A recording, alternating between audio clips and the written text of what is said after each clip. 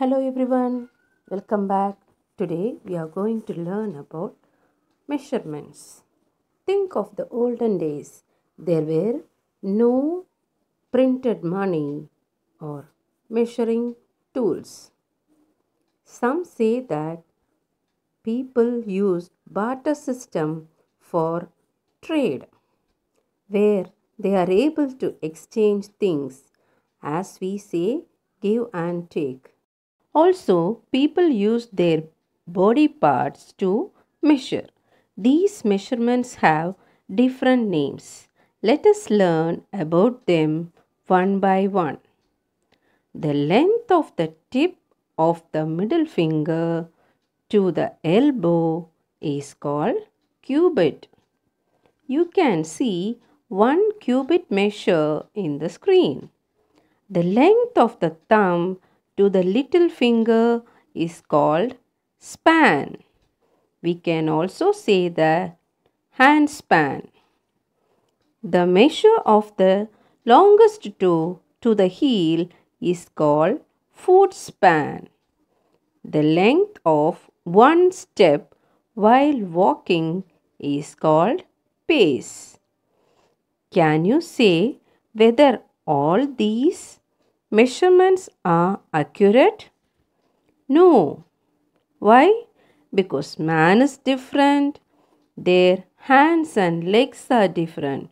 So, these are not accurate measurements. These are non-standard units of measurements, as the measurements differ from person to person. For uniformity, we need standard tools and units. Gabriel Motem from France is considered to be the founding father of the metric system.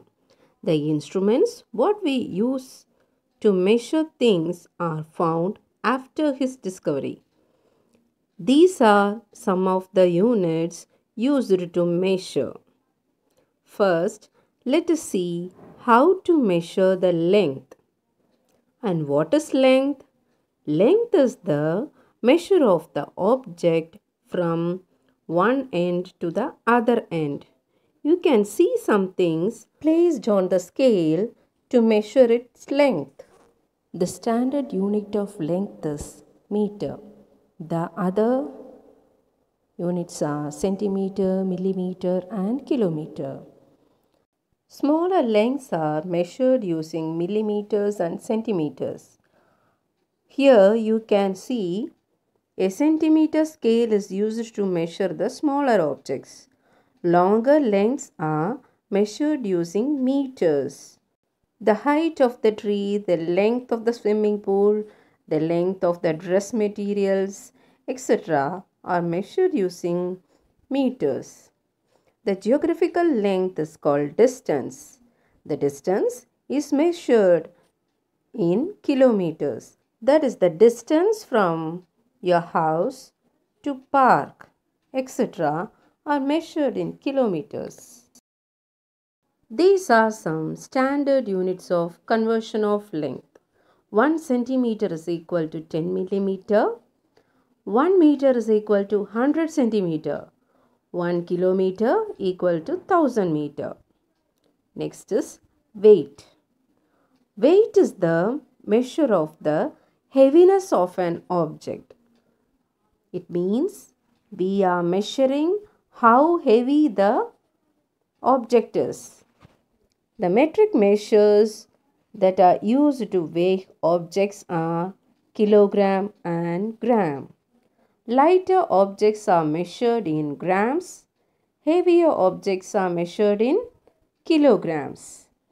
Weight is measured using a weighing machine, physical balance, etc. The standard unit of measuring weight is kilogram. 1 kilogram is equal to 1000 grams. Now coming to capacity.